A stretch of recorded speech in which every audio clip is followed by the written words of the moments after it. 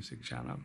Today I'm going to look at the solution for guitar practicing or guitar learning.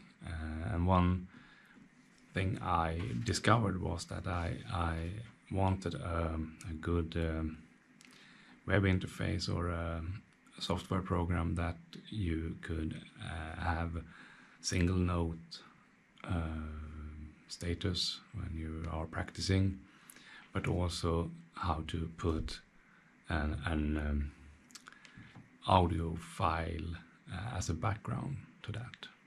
I've been using Guitar Pro, and it has not been that easy to you can make background tracks in a MIDI way in that software, and you also have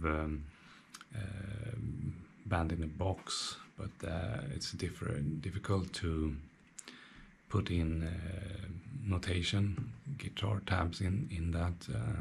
Tried to search for different solutions for this, and I found a website called Soundslice, and it was pretty good.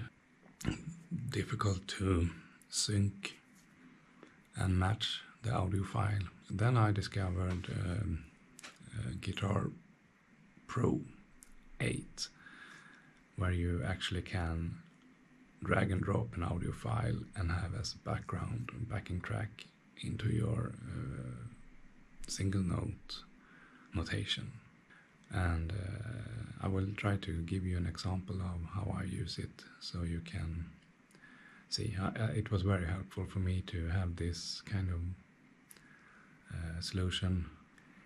In this solution I use Guitar Pro 8 when I have my single note melody notation for a guitar, and I make the chord progression in Band in the Box and export that as an audio file and import it as a backing track in Guitar Pro 8. So I will demonstrate it. Hello, and now I'm going to demonstrate how I use an audio file as a backing track in Guitar Pro, which is a new feature in Guitar Pro 8. I've been looking for this solution in different ways for a long time, and found different ways to do it. All have been more or less complicated. When I found this in Guitar 8, it was really a great experience. So I have here a blues lick in guitar tab notation in Guitar Pro 8, and I will hop on over to Band in the Box, and here I have a song in slow swing 8s blues style, and I will have it in 9 bars and 1 chorus, and I will do it in C minor, and it will be 92 beats per minute to match the Guitar Pro, 92 beats per minute and 9 bars. And here I have the C minor 7 and F minor 7 and the C minor 7 chord.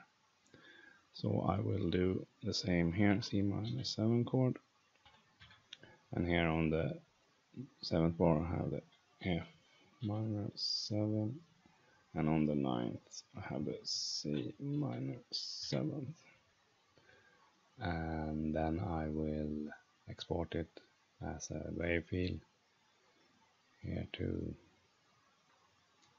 yes, I have already one. Soon that is done. Now it's ready.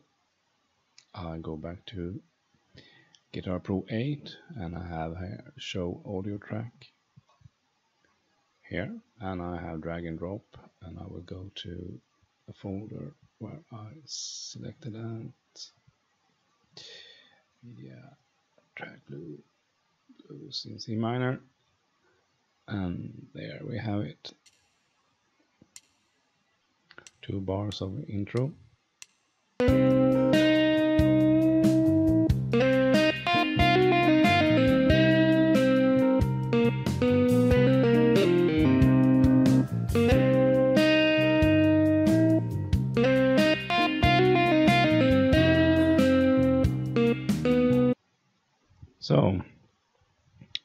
was it, and it was really easy. I think it's just to have a Guitar Pro file, and for my way, I had it the backing track in band in the box. You can use other files. Maybe there will be some other issues with the sync points, but you can manage the sync points as you want. But this is it's getting more complicated. I have done this in the easiest way that I could find, and I think the combination between Guitar Pro 8 and Band in the Box is a really good combination. So I've been using Band in the Box for some time, but I think now I have a really good use for it.